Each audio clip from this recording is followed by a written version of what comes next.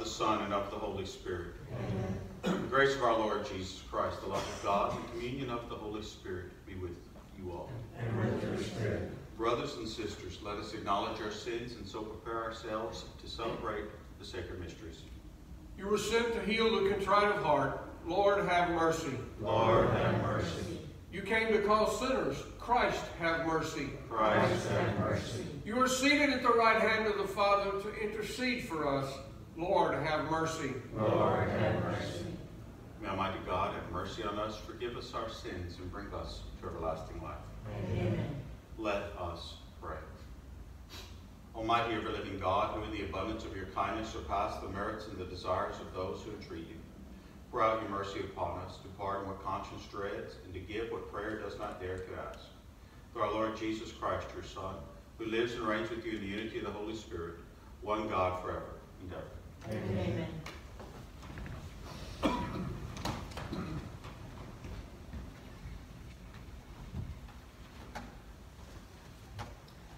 A reading from the letter of St. Paul to the Galatians.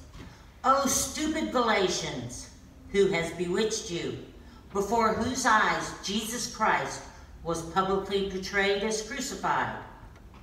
I want to learn only this from you. Did you receive the Spirit from the works of the law, or from faith in which you heard? Are you so stupid? After beginning with the Spirit, are you now ending with the flesh? Did you experience so many things in vain, if indeed it was in vain? Then, does the one who supplies the Spirit to you and works mighty deeds among you do so from works of the law or from faith in what you heard? The word of the Lord. Our responsorial psalm. Blessed be the Lord, the God of Israel. He has come to his people. Blessed be the Lord, the God of Israel. He has come to his people. He has raised up for us a mighty Savior, born of the house of his servant David. Blessed be the Lord, the God of Israel. He has come to his people. Through his holy prophets, he promised of old that he would save us from our enemies and from the hands of all who hate us. Blessed be the Lord, the God of Israel. He has come to his people. He promised to show mercy to our fathers and to remember his holy covenant. Blessed be the Lord, the God of Israel. He has come to his people. This was the oath he swore to our father Abraham, to set us free from the hands of our enemies, free to worship him without fear, holy and righteous in his sight, all the days of our lives. Blessed be the Lord, the God of Israel. He has come to his people. Alleluia, alleluia, alleluia, alleluia. Open our hearts, O Lord, and listen to the words of your Son. Alleluia, alleluia.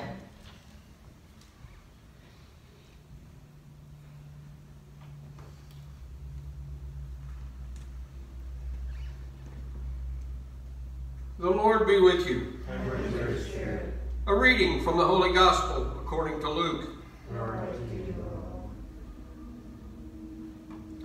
Jesus said to his disciples, suppose one of you has a friend to whom he goes at midnight and says, Friend, lend me 3 loaves of bread, for a friend of mine has arrived at my house from a journey, and I have nothing to offer him.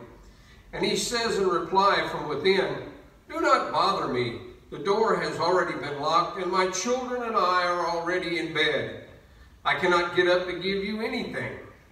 I tell you, if he does not get up to give him the loaves because of their friendship, he will not give up or get up to give him whatever he needs because of his persistence.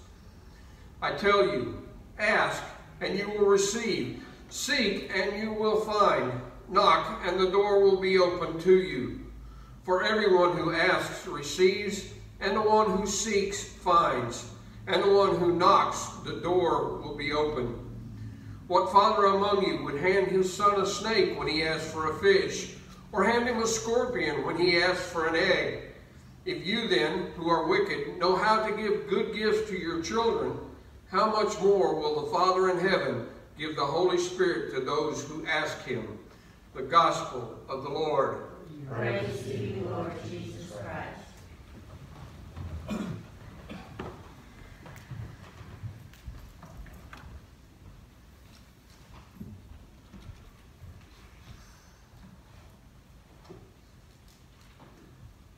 This morning we're going to take a close look at how Jesus said we should pray. Of course, we all know that Jesus gave us the Our Father as a way to pray. But that's not what I want to look at this morning. In the Gospel reading, we're given 3 word groups that are key to our method of prayer. These word groups start with ask, seek, and knock. Taking this one step further, Jesus told his disciples, ask and you will receive. Seek and you will find. Knock and the door will be open to you. Sounds pretty simple. But can we all remember a time when our prayers may have seemed to be falling on deaf ears? There's one more step we need to look at. This is exemplified in the parable Jesus tells in this gospel. Many, if not all of us, understand that getting a family of 1 or more children to bed can be difficult, to say the least. In Jesus' time, this task was complicated by the fact that typically families had several of their farm animals sleeping in the same house with them. The family usually slept together in the same bed, often on a platform above the floor, so the animals couldn't join them. The man in this parable had once again fought this fight and had everyone settled for the night, the lights out and the door locked. I think you can see the reason for his frustration when his neighbor comes calling. Perhaps his answer should have been, "We were all asleep. Go away." Surely this knocking disturbed more than just his friend. His persistence eventually paid off and he was able to properly care for his own late caller. This same theme is found later in Luke chapter 18 verses 3 through 5 in the parable about the unjust judge and the persistent woman seeking justice. The point of all this is persistence. We should approach God with boldness, just as we would a friend, persisting in our asking, seeking, and knocking. For herein lies the fulfillment of our prayer. We must continue to persist until we obtain what we are asking for, seeking until we find the answer, and knocking until the door is opened. We must pray shamelessly and with confidence, not giving up until we are able to receive, to find, and to enter. In his letter to the Hebrews, St. Paul tells them, and us, so let us confidently approach the throne of grace to receive mercy and to find grace for timely help. So let me ask you, does unanswered prayer discourage you from praying? Are we like children who ring the doorbell and then run away? Do you feel like that once you've given your petitions to God, it's time to turn back or to back off and not to bother God again? Or do you pray convinced that God will answer? Jesus does not say how long our prayers should continue. Our midnight requests do not strain our relationship with God, nor do they disturb him. He tells us to ask, to seek, and like the man in the parable, continue to knock. We need to always keep in mind that in the garden, Jesus prayed, "Father, if you are willing, take this cup from me. Still, not my will, but yours be done."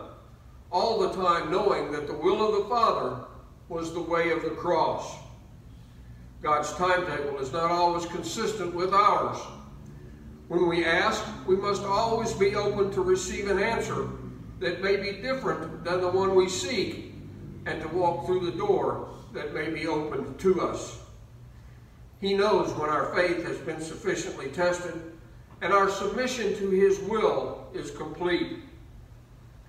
So let us never overlook persistence in our prayer. Ask until you receive. Seek always to find an answer. Knock until the door is opened and you obtain the object of your prayer. May Almighty God bless you this day, in the name of the Father, and of the Son, and of the Holy Spirit. Amen.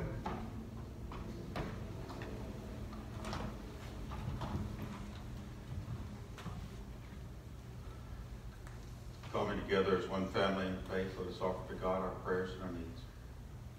For Francis, our Pope, and Thomas, our Bishop, and all the clergy, with the people entrusted to their charge, let us pray to the Lord. Lord, hear our prayer. For those who hold public office and those who assist them in promoting the common good, let us pray to the Lord. Lord, hear our prayer. For those who travel by sea, land, or air, for captives and all held in prison, let us pray to the Lord. Lord, hear our prayer. For all of us gathered in this sacred place by faith and devotion and by love and reverence for God, let us pray to the Lord. Lord, hear our prayer. For all of those in our community, both here present and those watching on video, who are suffering whether from physical, emotional, or mental illnesses, that they may be comforted by the resurrected Christ, let us pray to the Lord. Lord, hear our prayer. For all the prayers we hold in the silence of our hearts, for all our intentions, spoken and unspoken, joined through the intercession of St. Thomas the Apostle, let us pray to the Lord. Lord, hear our prayer. And for Ashton Gibbs, for whom this Mass is being offered, let us pray to the Lord. Lord, hear our prayer. Offering all our prayers to the Father, let us conclude with a prayer in honor of the Blessed Trinity. Glory Glory to the Father, and to the Son, and to the Holy Spirit, as it was in the beginning, is now, and ever shall be, world without end. Amen.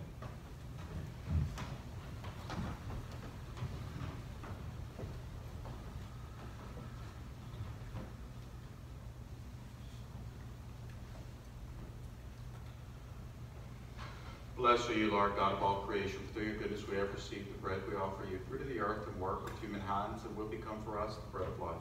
Blessed be from forever.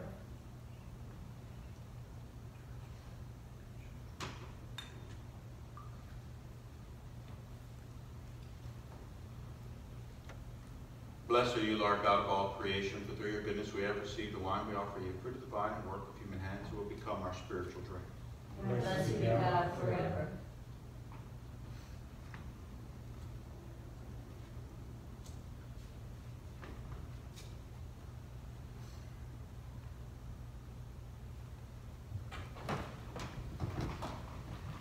Pray, brothers and sisters, that my sacrifice and yours may be acceptable to God, the Almighty Father.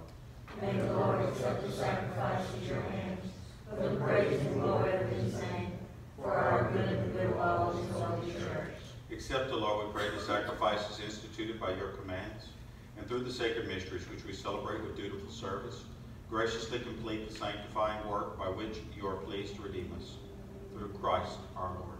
Amen. The Lord be with you. And with your spirit. Lift up your hearts. We lift them up to the Lord. Let us give thanks to the Lord our God. It is right and just. It is surely right and just, our duty and our salvation, always and everywhere, to give you thanks, Father, most holy, through your beloved Son, Jesus Christ. You were, through whom you made all things, whom you sent as our Savior and Redeemer, incarnate by the Holy Spirit and born of the Virgin. Fulfilling your will and gaining for your holy people, he stretched out his hands as he endured his passion, so as to break the bonds of death and manifest the resurrection. And so with the angels and all the saints, we declare your glories with one voice, we acclaim. Holy, holy, holy Lord, God of hosts, heaven and earth are full of your glory. Hosanna in the highest. Blessed is he who comes in the name of the Lord. Hosanna in the highest. You are indeed holy, O Lord, the fount of all holiness. Make holy, therefore, these gifts, we pray, by sending down your Spirit upon them like the dewfall, so that they may become for us the body and blood of our Lord Jesus Christ. At the time he was betrayed and took willingly into his passion, he took bread and, giving thanks, broke it, and gave it to his disciples, saying, Take this, all of you, and eat of it, for this is my body, which will be given up for you.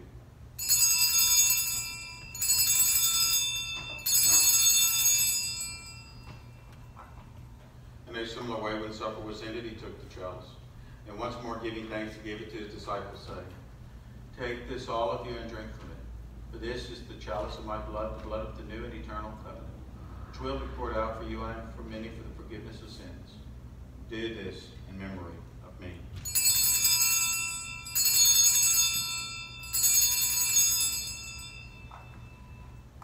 The mystery of faith. Save us, Savior of the world, for by your cross and resurrection you have set us free.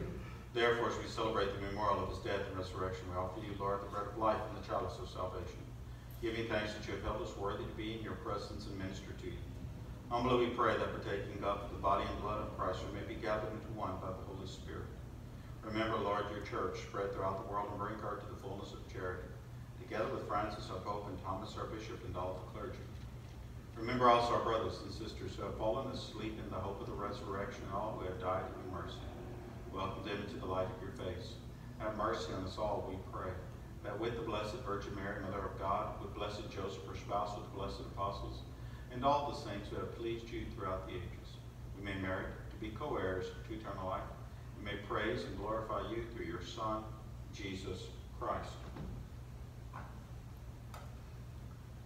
Through him, and with him, and in him, O God, Almighty Father, in the unity of the Holy Spirit, all glory and honor is yours forever and ever. Amen. At the Savior's command, informed by divine teaching, we dare to say, Our Father, who art in heaven, hallowed be thy name. Thy kingdom come, thy will be done, on earth as it is in heaven.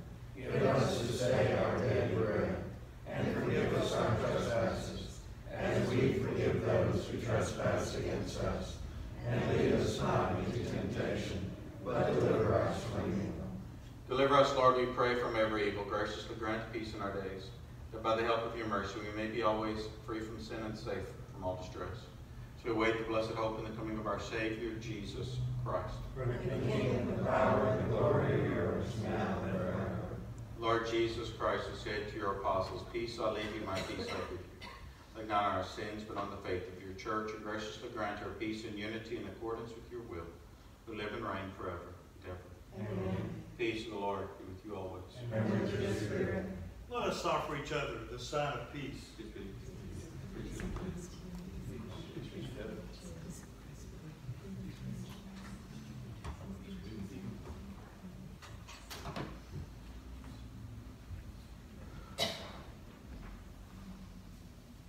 Lamb of God, You take away the sins of the world, have mercy on us. Lamb of God, you take away the sins of the world, have mercy on us. Lamb of God, you take away the sins of the world, grant us peace. behold the Lamb of God, behold him who takes away the sins of the world. Blessed are those called to the supper of the Lamb. Lord, I am not worthy that you should enter under my roof, but only say a word, and my soul shall be healed.